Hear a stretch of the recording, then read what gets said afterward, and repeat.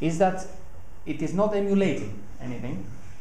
It actually runs the actual operating system of the phone, which is compiled for the architecture of the PC. This is the whole operating system. What do I mean by that? I have everything here. I can go online if I want to. This is the operating system. Yeah, I don't have internet here, sorry. Okay? So you could play with the operating system itself a little bit if you want from here. Like. But you see that the game compiled, what it does, it shows only this, as you see here, it's just deleting the screen in every draw with this color. But you see how nice .NET is and how nice C# is. For example, you have all the colors with the names. I mean, think about it. You don't even need to set RGB values. Look at this. Firebrick. That's the things I love about .NET. Okay, of course you can set your RGB values if you so want, right? But if you want to make your life easy because you just want to do something, prototype something, it gives you this chance. It's a cool thing. See, Firebrick. Anyway, so as you saw, the whole framework gives you what you need to start doing stuff from the beginning quite fast. Okay? Oh my, an example. So let me give you an example how to use. I'm going to give two examples about the sensors I talked before. How to use multi-touch. It sounded exotic to me at first. I mean, you touch and then you touch again. I mean, I was used to how to use a mouse and say when you click, it's there. Okay, but when you click twice in two different places, it was confusing. Let's see how this works. So what's a touch? These are just examples, right? A touch can be something that it has a press event when you press it, when you move it, and when you release it. There's nothing else there. It's that simple. It's the same with the mouse so far. That's different. When you actually touch your finger on the screen, this finger gets an ID, gets a number. Right? When you touch another one, it gets a different number. And they're all arranged in collections, so you can, when something moves, you just get an event, and you can check this number and see which finger moved. It makes some sense. And also, if you release a finger, you also can see which finger was released because it was given a number. If you touch it again, you get a different number. So it's quite easy to arrange this in collections. And because of the chassis one hardware requirements I talked about before, you know you have at least 4-touch multi-touch. Okay? There was a discussion the other day about if someone needs more touches on a phone. So Apple actually showed a multi-touch with 10 fingers on the iPad or something. And Microsoft has done this with the Surface computer, if you've seen that. So, and someone was actually trying to do this on a phone. It didn't really make sense, to tell you the truth. First of all, if you use all 10 fingers, you're going to drop it. Okay, because you have to hold it somehow. But anyway, for me, I've never used more than 3. So 4 should be enough for now. And you get 4 at least. Some manufacturer may decide to put 5. Okay, this is a minimum. So if you make a game, you know you have 4. That's it. And that's all you have to do. That's how you process your touch event. Okay? One line to get the state of the touch panel. No hardware configuration, no nothing. And then this is a for each loop. So for each touch, you see if it has been pressed or moved, do something. And this is the position of the touch, and this is the ID of the touch. By the way, all these slides, because I have some code in the next 3 slides or something, I'm going to put them on my website. So you don't need to write anything if you don't want to. Okay? Oh, by the way, you're done. This is touch. Okay? It's that easy. And of course, this state could be released just as well. Another example, how to use the accelerometer. In the beginning, I was a bit confused of what an accelerometer is. I don't know if you have ever worked with a Wii or something like this to see what an accelerometer is. An accelerometer actually measures acceleration, which is interesting because if something moves at a constant speed, it has 0 acceleration. This is weird. So it doesn't detect movement. Anyway, So you still get an event when something changes, which is mostly all the time. You have 3 axes. That's how it works. Another funny thing is that when you have the phone on the table, the acceleration is not 0, 0, 0. Why? Because you are in the Earth's gravity, and it's always being pulled to the Z axis. So your acceleration is 0, 0, 1 for some reason. Okay? Just saying this because it's quite useful. Of course, if you flip it around, it's -1, which is also useful if you want to know. Anyway, but then you play with the details. You're gonna see this if you ever try this. Okay? What do I do here? I make a vector. XNA has vectors. Excellent. Okay? You get the 3 axes in one event. This is how you actually say when the reading of the accelerator changed, please run this handler, so I can get these changes in my vector. That's how you start it. Dot start, right? And that's how, oh, this is the same, sorry. And that's how this is how you would actually use it. Okay, this is the reading you got from the event. And that's how you stop it. Okay, I mean, it's so ridiculously easy to show these things. I mean, it's dot start, dot stop. Okay, a few links. I said before, these are going to be available, the slides, if you want them. They have amazing examples about everything in there. The tank thing I showed you is an example of how to shake the camera. The tank I compiled before. Okay, so you're gonna find, if you are interested, great stuff right here. Really good examples and very easy to follow. And what they have also done, which is staggering if you ask me, is something like 30 or 40 videos of how to develop from scratch if you're not even a programmer for Windows Phone. It's like, so they start with the basics. This is a compiler, this is an editor, and they get you all the way through to make your first game. So for you it should be, and people who have actually used the XNA, the first thing they say is, this is ridiculously easy. It shouldn't be so easy. It's a crime. Okay? 4 interesting links. They're going to be on the slides. You can get them. Now, I'm going to put this as an example. That's my last game. This is on the marketplace. It's doing well, I would say, considering. I will talk about what do I mean by considering in a second. But I would love to show this to you if you don't mind. Okay, we made a small video about this. Should I have? I should have some sound here, but it's just the music. It's not. Yeah.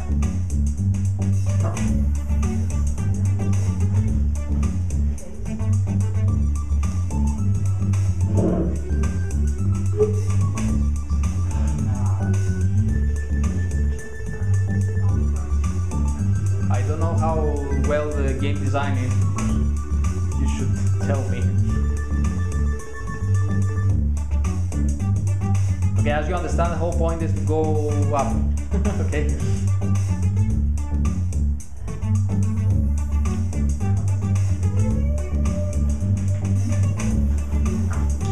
Okay, we're using the accelerometer to control this. Left, right, and that's it. That's about it. There's nothing more for the control, so it's quite simply to play. I have it on the phone here if you want to play afterwards. We also got some interesting awards for this. It was awarded best game of January 2011 by a website after a vote. Anyway, they like it. Now, you're game designers. You have designed a nice game. How do you proceed? What do you do? You might find this stuff interesting. Okay, you want to start doing stuff. First thing, you have to register as a developer with Microsoft. This is a process similar to Apple's, but not similar to Android's. Okay, that's interesting. It's free for you guys. It was free for me as well. Normally, you will have to pay $99 every year. Okay, for you it's free again, so you should do it anyway. It's free. By the way, this developer registration gives you access to your Xbox development as well. It's the same thing, same ID, same everything. So if you register as a developer, you can connect to your Xbox and debug your games there as well. Okay? You don't need anymore this golden club license. Sorry, you don't need any? 2 or 3 years before you needed this gold. Xbox Live Gold. No. Xbox Live Gold. No, it's a license for the loan. But this license is only for students, so you have to sign up with you have to connect your Windows Live ID with your student's email address. Yes. So if you plan as a university to bring games out, I don't know what's the conditions. No, it just thought 2 or 3 years before. As a student, I don't know. I don't know about the rest. I mean, as a student, through the DreamSpark program, you just this just works. Okay, for Swiss students. Okay, I mean for not Swiss students, students in Swiss University. I'm not Swiss. Okay. So, second thing you have to do, you have to read the guidelines. They can be a little strict.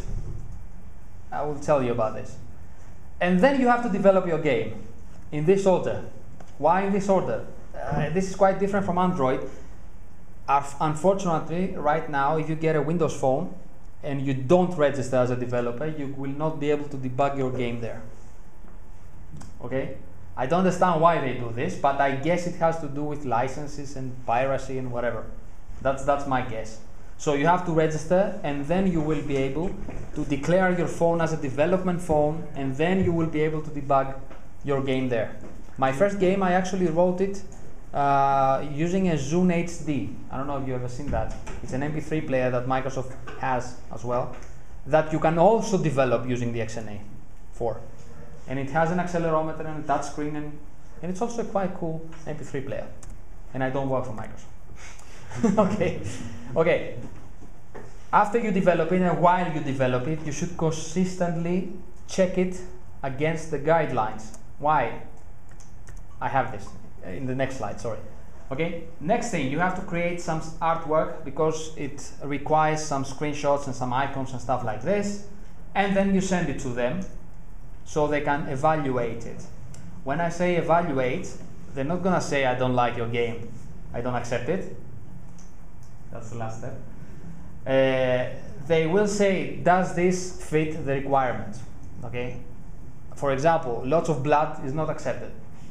No, actually they accepted one game and now they have pulled it, which was quite a cool game, but it was quite gory.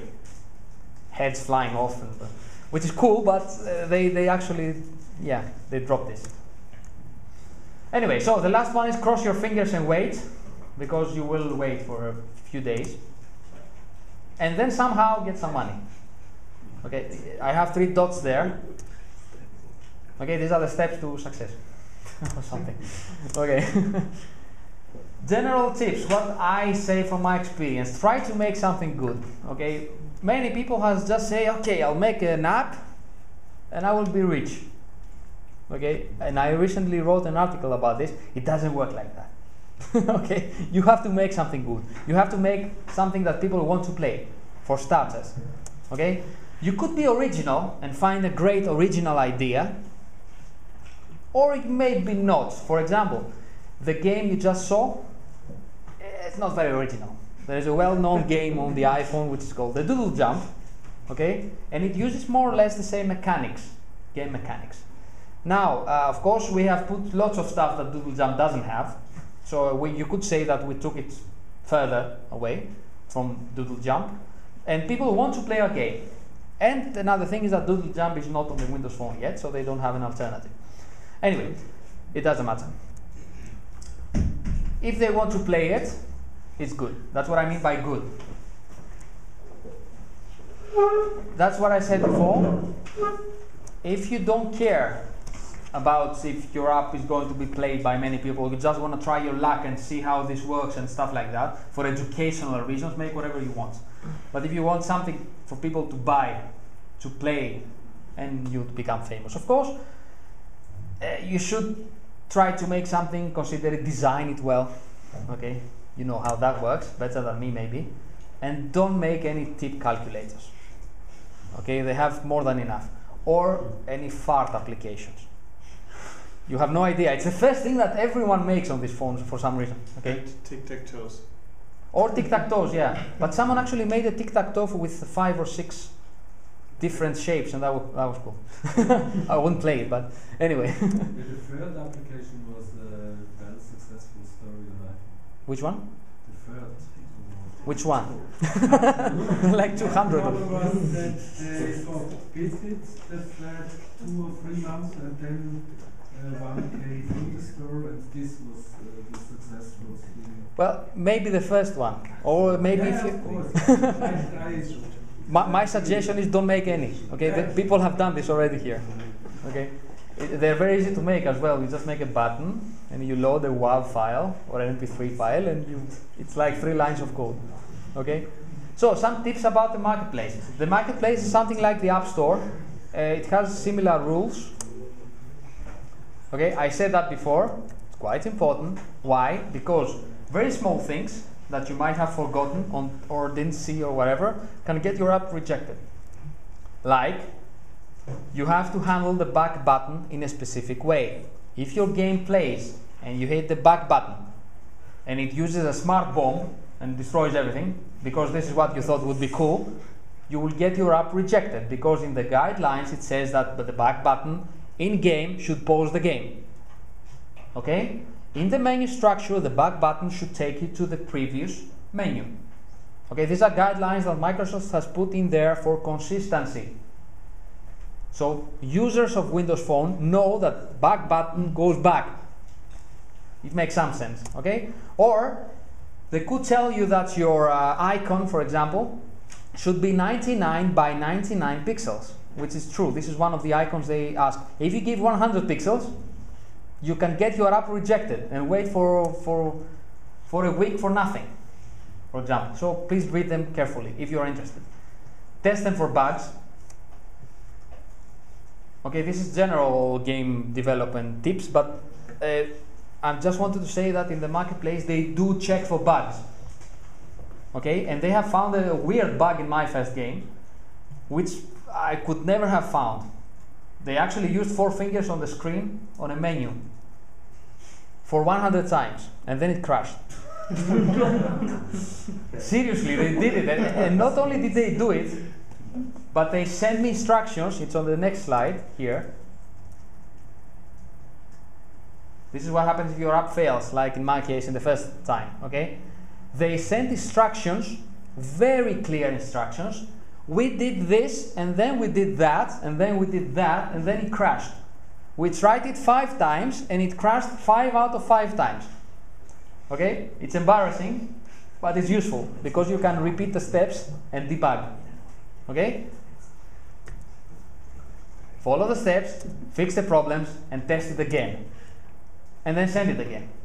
Okay? That happens when your app fails. You can do this as many times as you want, with a small exception. The exception is that Microsoft allowed until recently only 5 free apps from every developer. You could not develop 1,000 free apps and give them. They tried to give free apps to a normal number. Now they have boosted this to 100 apps, like few days ago. Okay, but still, for the free apps, I think you don't get free resubmissions as many as you want. I think this 100 counts the resubmissions as well. Okay? Parenthesis closed. Your app gets accepted. It's a very nice feeling. Okay? Congratulations. Of course, this doesn't mean that you just, sit back and be rich and famous. It could, but it's not. So you should update your game. You should fix the bugs that the users will find and not Microsoft. You should add new features so that people like you. They will provide feedback. There is an online built-in feedback system that people, it's on the Android, it's on every platform, that people can actually give you from 1 to 5 stars and say that I liked your game because of that, I hated your game because you suck, or something. Listen to what they say, to the point which this is, normal, and try to satisfy them. It's marketing. And of course, they could give you ideas for future expansion or future games or whatever. And advertisement, you have to advertise your game, because if people don't know it exists, they will not buy it. There is an injustice. I don't work for Microsoft. I said this 3 times already, okay? There is an injustice in the marketplace. Some of the games are made by bigger companies. Okay, sorry about this. And these companies actually get more access to features than the rest of the developers do. These are the Xbox Live games. They get Xbox Live achievements. They get Xbox Live, stuff that the rest of us do not get. They're more expensive games, by the way, as well. And these companies are listed more than the rest of the games in the marketplace. When you actually go to marketplace, the first thing a user sees is Xbox Live games. It's the default. So most people buy these games. Okay? So advertise more. I'm not gonna say anymore because, I don't know much. I'm learning myself. So, the big question, this is Switzerland. Is there money to be made by the whole thing? Okay?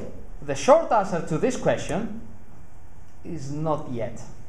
Maybe there is, but not yet. I will give my reasons. People may buy your game. Okay? It might be amazingly good like mine, and they would buy it. They will. But the marketplace is small right now. The users are not too many. The phones are not in every market. Okay? For example, no, I will talk about this. Sorry. Some of the countries do not even have official support for Windows Phone. If you ask your friends, my friends don't even know it exists yet. But it's growing fast. Right now, the Windows Phone 7 marketplace is the fastest growing app market ever. It's been around for 3 months, 4 months, and it already has 9,000 apps, which is quite cool. So this is partly because of the XNA, if you ask me, and of course Silverlight, because they are not new technologies. They have been around for years. Many people they knew them. They knew what they were about. Many people were developing for the Xbox. They knew Silverlight for the web. Okay. They have C#, they have Visual Studio, they have free tools, they have promotions like, free for students and stuff like that. So people actually jumped into that because it's fun to develop stuff for Windows Phone, at least for me. Okay? Another thing, right now, Microsoft has an advertisement system, so you could give your game for free and put some ads in there. But right now you will not be able to get paid outside of the US. Another injustice. Okay, this will change. And also I have some information that you could put in-app advertising right now using the SDK, and you will start accumulating this money, and when Switzerland gets supported, you will get this money. Okay? But right now you will not. By the way, these are this is for the next one. Expansion for this marketplace is on the way. Why? First thing, recently Microsoft made a big deal with Nokia. Everyone knows Nokia. Many people swear by Nokia, especially in Europe. And Nokia said that their primary mobile operating system is not Symbian anymore, it's Windows Phone 7. Okay? They're going to be making phones for with Windows Phone 7 operating system this year. Lots of them, and Nokia has a very good reputation about the hardware and the design and stuff like this. Okay, these are some renders. These are not real phones, but they say that the first one might look like this. Okay, doesn't matter. It's a small detail. Another one. An update is coming any day now. Still waiting. This week, hopefully. We don't care about this, but it's gonna have some other cool stuff. One of the updates, it has the CDMA. CDMA is a network thing that some of the biggest carriers in the US use, like Sprint and Verizon, which are millions of users. Okay, so things are happening. That's what I'm trying to say. So if you ask me, you want to be in there when this happens. You want to have your games in the marketplace when 20 more million users come in one day and want to find a game. You want them to find your game. Okay? So I'm just saying, it's a good opportunity for you because it's free and it's fun. So, you know, do it as an academic thing. That's what I did. Okay? I mean, I'm not making any money from my game so far. Okay? And it's a pretty successful game, if you ask me. If you look at the numbers, I mean, not the sales numbers, but the ratings. But, okay. I'm optimistic it's gonna get better. Okay? Another thing, the platform is usable. Android is cool. Okay? But for me, many of my friends say, okay, Android is cool, but I'm trying to send an SMS for the past hour. And for some reason I can't. And the problem is they're not geeks. They're normal people. I mean, my mother couldn't use an Android, if you ask me. Why? Because the menus could get a little complicated for her. I'm not saying it's a bad platform. It's a very nice platform. I like it. I love it. I'm not using it. Okay? So for the average Joe, as they would say, Windows Phone is usable. It's fast and it's usable. You can do the things you want to do, like make phone calls, like send emails and stuff like this, as easy as an iPhone, if you ask me. And it's only version 1. Okay. I already said that developers tools for me are the best out there. In order to actually put the Android SDK, you have, I think there are like 1 or 2 pages of instructions on how to set up stuff. Okay, these tools are 2 clicks. Some people like this, right? I know I do. Okay, and in the future you will make money. Okay, I love discussing about this stuff. That's the only reason I'm here, by the way. I love discussing games, I love discussing game ideas. So if you want to get in touch with me, that's my website. Okay, I'm gonna put these slides up there. That's my email. That's my games email. I have a normal one as well. Okay. I haven't set up a proper website just for the games. I'm just using my normal website, and I have a section for my games. Okay, I'm not a company or anything. Just saying. Okay? So. Okay?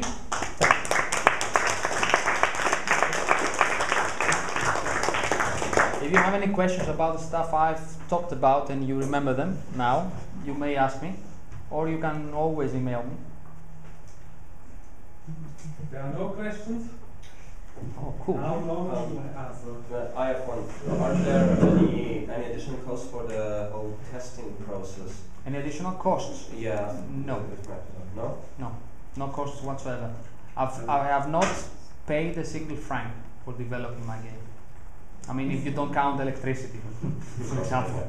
Okay, no. Testing is part of the submission thing, and if you are a registered developer with Microsoft, for Microsoft you are a paid customer because you have paid $100. Now you're a student, you haven't, but it doesn't matter for them. You are a paying customer. So they have actually hired an external company to do all this stuff. I don't remember the name of the company. GameTrust? Same GameTrust is at least the company you have to register and send the ID to. No, that's different. That's part of the registration. GameTrust is a company that when you register, they have to verify that you are who you say you are, or something like this. But this is part of the registration. There's another company that they use for testing, which is transparent to you. You send your stuff to Microsoft, and they do this internally. But they have lots of people who do just that. They get new games, they test them, they run them against the guidelines, and they reply to Microsoft that this fails because of this, and then they reply to you. Okay, but no, it's no extra cost. So does that count for every platform, for Xbox as well? No, it's different. It's a different. I have never sent a game for Xbox for being tested. Okay, I've just made a few games for me. Okay, just to play around. I have one on YouTube I can show you, but I don't have internet. Sorry. Anyway. I can have there is Good. Yeah. If I find that. I guess there are 2 different things. The Xbox Arcade Live and of course the other Xbox, which is the Xbox Arcade Live. It's something like the Windows Xbox Live games I talked about, you have to have a specific agreement with Microsoft. The other one is the community games, as it's called, where everyone can send stuff and it's being actually peer reviewed by others. So gamers play other gamers' games and they accept them or not. So you can actually play other people's games and say that you like them or not. As a student, you can't. Just saying, if you register, you can. Xbox Live is 10,000 for every round of Reviewing. review, and at least 6,000. The community games are not available in Switzerland yet, I think. No, that's another thing, yeah. I forgot to mention this. You cannot send community games from Switzerland, but you are close to Germany. So you have relatives and stuff, right? Someone. Okay, let's see. I think I was calling it Football 360. Yeah, no. Xbox? No, still? There you are. So this I made with XNA before Windows Phone came along. That's 2 years old or something. But I'm using the same tools, exactly the same tools.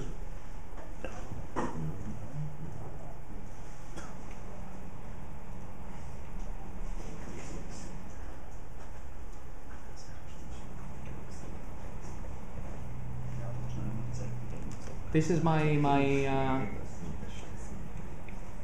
screen, my TV. I'm just taking a video.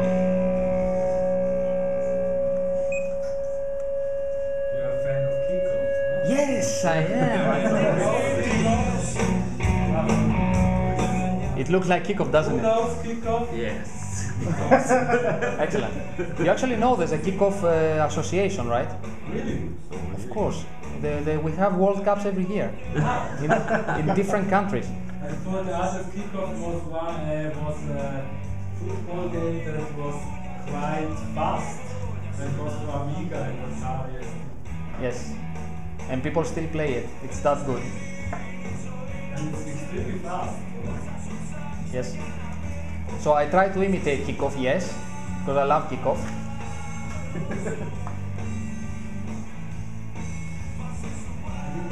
How many buttons? That's a good question. My initial thing was to actually try to use as less